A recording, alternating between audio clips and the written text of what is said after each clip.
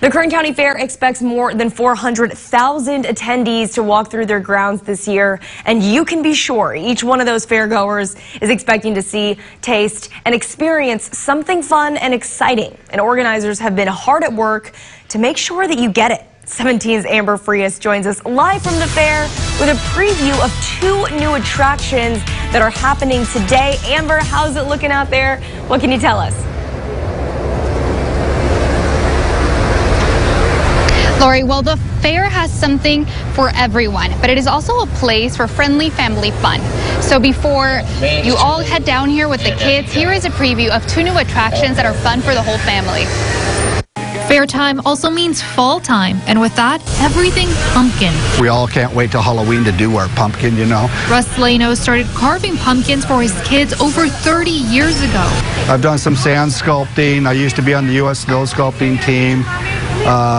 I've done wood, but pumpkins just seem to be one of those things where everybody's just really interested in, and it's just something I think we'd still do as people, as one of our last things we do at art. 3 decades later, he still can't get enough of it. And this has taken me around the world carving, so it's pretty fun. And now he is making a living, sculpting anything from enchanted castles to a portrait of the 3 little pigs. It's a hobby, and they actually pay me to do this.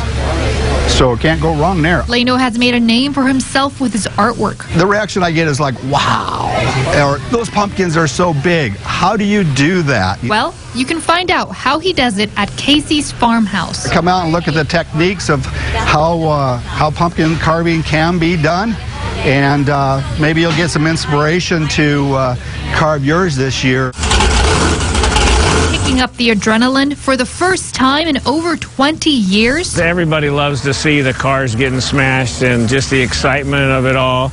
It's a very family-oriented show. Everybody has a good time. A full-blown show complete with stacked cars, donuts, wheelies, and jumps. Everybody's come here to put on a good show. I'm looking forward to doing a great show since Cyclops hasn't been here since till 1987. Monster truck fans, buckle your seatbelts, literally, as you will be able to get in the middle of the action on top of fire truck, right truck.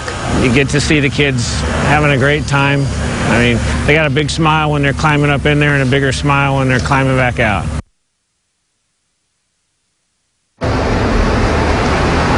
Now, let me tell you, being on top of this truck is definitely an experience you don't want to miss. I feel my adrenaline building, and this truck isn't even running. So head down here. You still have time. The show starts at 7:30, and it's at the grandstand. Reporting live from the Kern County Fair, Amber Frias, 17 News. Lori, back to you.